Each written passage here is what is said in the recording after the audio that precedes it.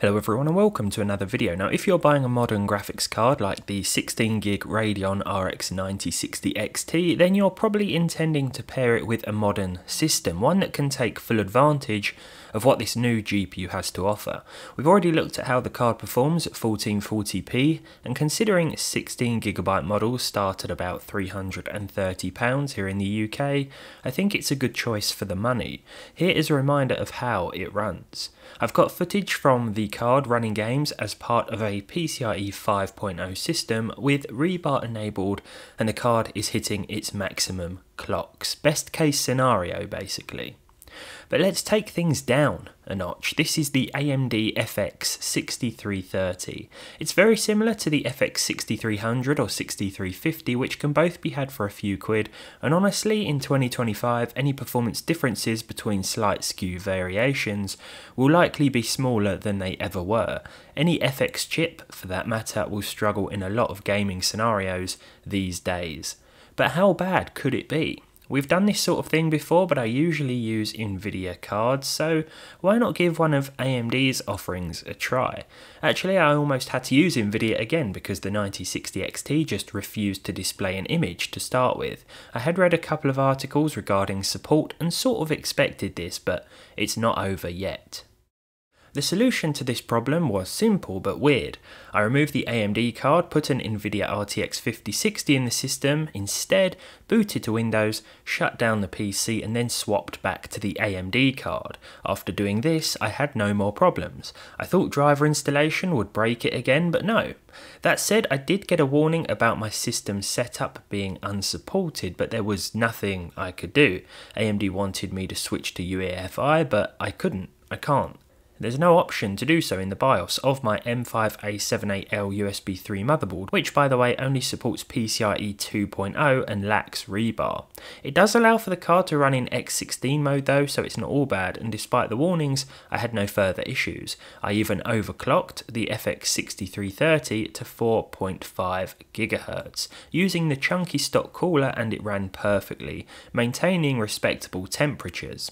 The 16GB 9060 XT is a great card for 1440p and even better at 1080p, but I decided to remain with the higher resolution for today's testing to try and lower the strain on the CPU, or realistically give the GPU more to do. Yeah, I'm probably being a bit too hopeful.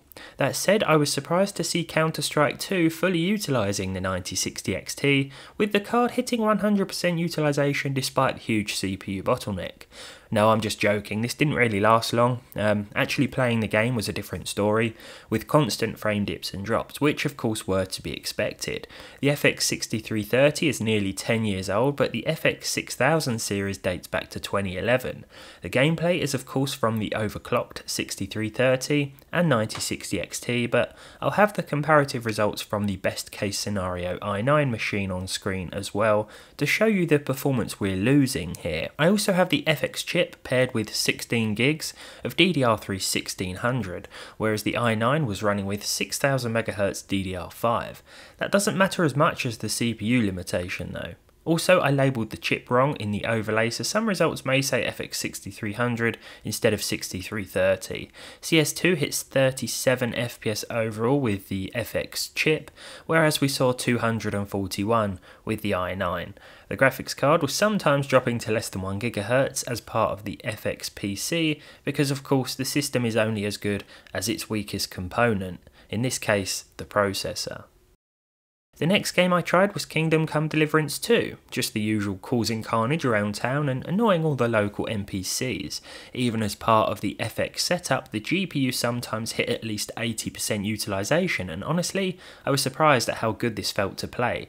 Now I'm not saying it was a good experience overall, but compared to what I was expecting, it was quite acceptable.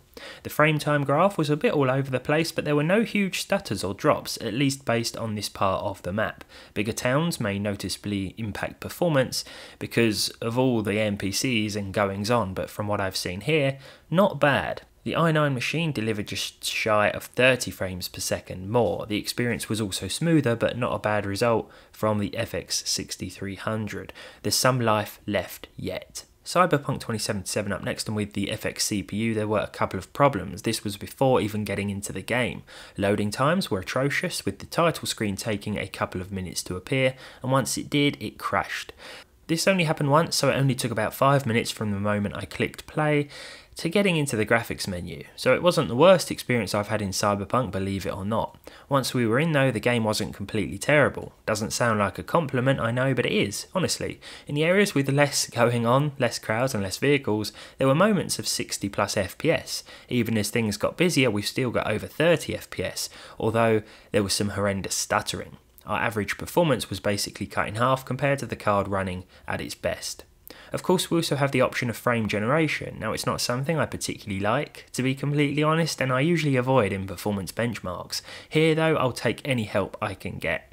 Ideally, we want a solid base frame rate to start with, at least 60, and obviously that isn't the case here, so we ended up with a higher on-paper average, with a game that still feels very choppy to play. It was worth a try though, eh? And again, we can't demand too much from this decade-old FX chip, it is trying its best.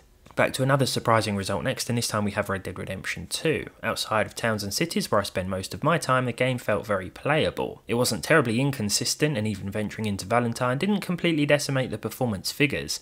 We were getting about half the performance we should from the card, but we're using decent settings and the game looks great.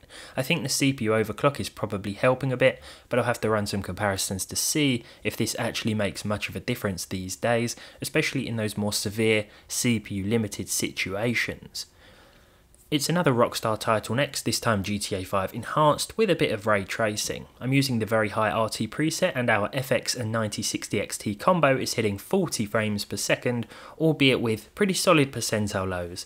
The GPU is still reaching over 80% utilization apparently, a lot of the time, and even during explosions and NPC heavy scenarios, the FX chip didn't cause any drops below 30 FPS. Considering I didn't think this combo would even work, I don't think this is bad at all, everything factored in.